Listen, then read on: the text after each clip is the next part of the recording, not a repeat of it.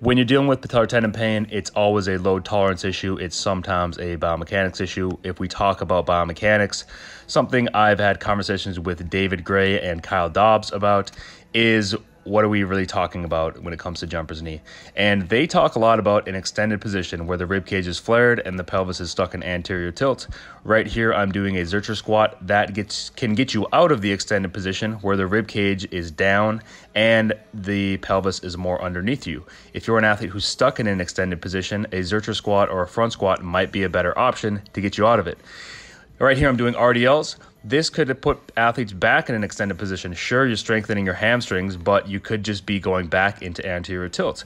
David Gray has talked about this exercise here where we're going into a posterior pelvic tilt and we're training the hamstrings in that position. We're also getting co-contractions of the hamstring, calf, and quadriceps, which when your foot hits the ground when you're running, when the foot hits the ground when you're jumping, landing, if you can get better co-contractions, maybe that can decrease pain. So these are ideas these guys have talked about.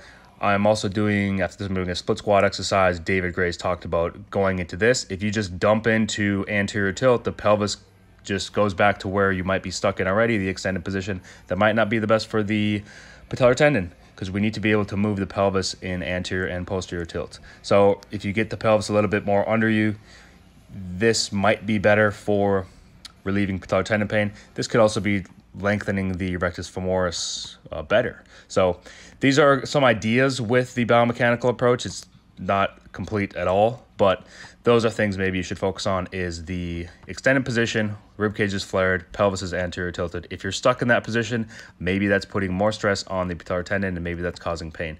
Maybe that's something you need to focus on and you can change exercises. Enjoy.